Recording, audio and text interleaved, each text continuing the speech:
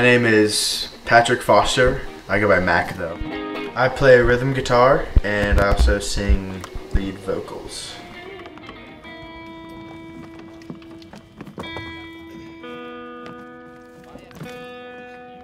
Sean Johnson. I play guitar.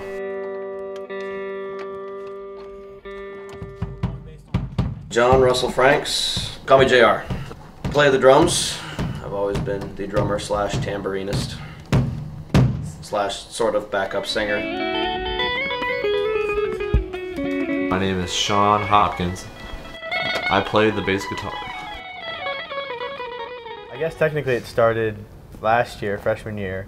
Hopkins and I played a 5K gig for my business fraternity. We were probably playing for a few months, probably like September to about December. It took us like 3 months to figure out that we live right next to a drummer. Then my doorbell rings, I'm like, crap, I already pissed someone off with my drums. It's this guy. And he's just like, hey, are you in a band? You are now. I am now.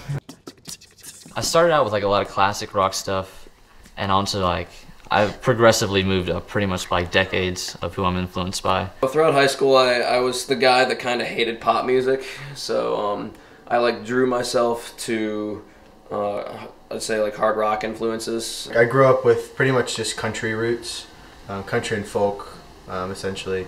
And so that's what I started off playing was, 3-chord country. Dave Matthews is probably my biggest influence.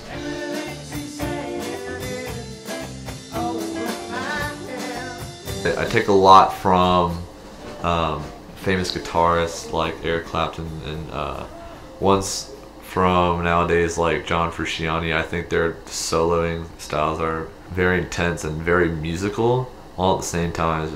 But I feel like the basis of my playing comes from like the bluesier artists, the older ones like Eric Clapton or like Jimmy Page, or like even newer guys like John Mayer, who are just these great blues guitarists that just have like the greatest riffs you can think of.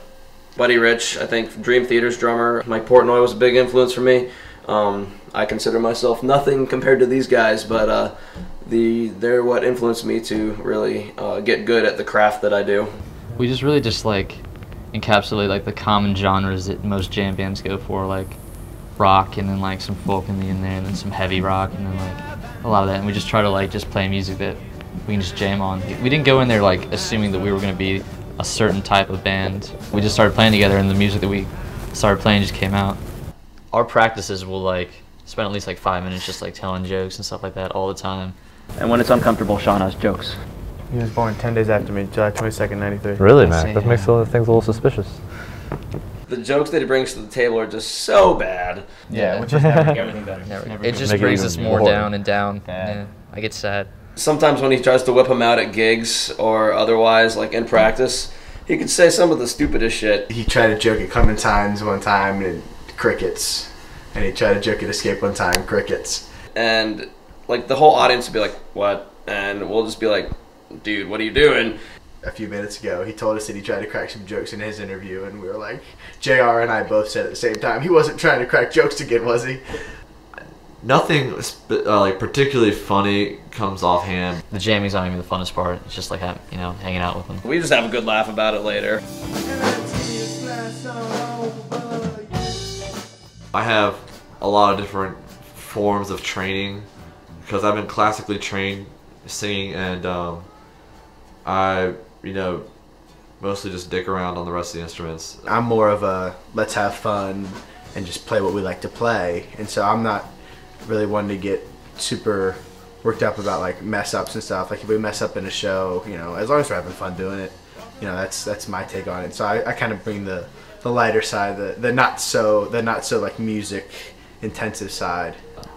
I feel like I blend in blues soloing with sort of like more modern rhythmic licks and lines that like somebody from the Strokes would play.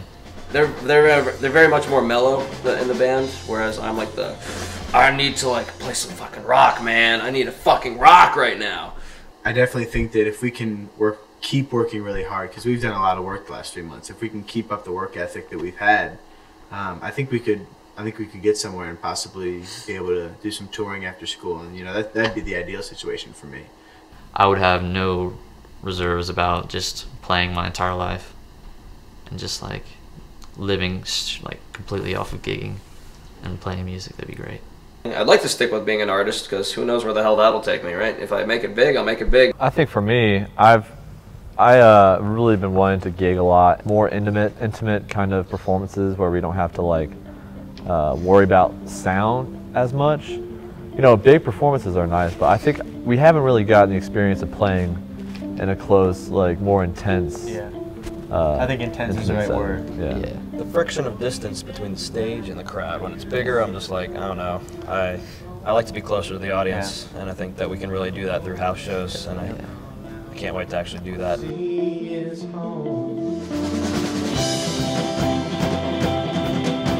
We're still, you know, in the beginning processes of, you know, our musical experimentation together and trying to figure out the best kind of music to make. We're really young, and I think that's the big message that we want to get across. For anyone who's going to our shows or anything, just be prepared to let loose and have fun, and just, you know, get ready to listen to some good music.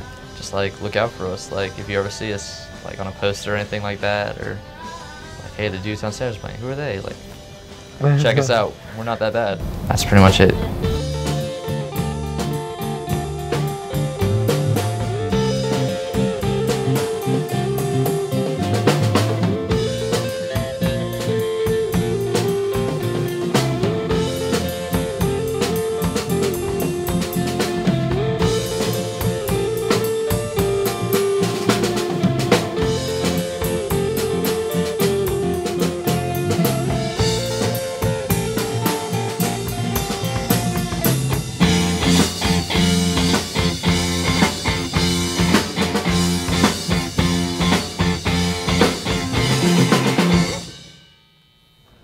The dudes downstairs.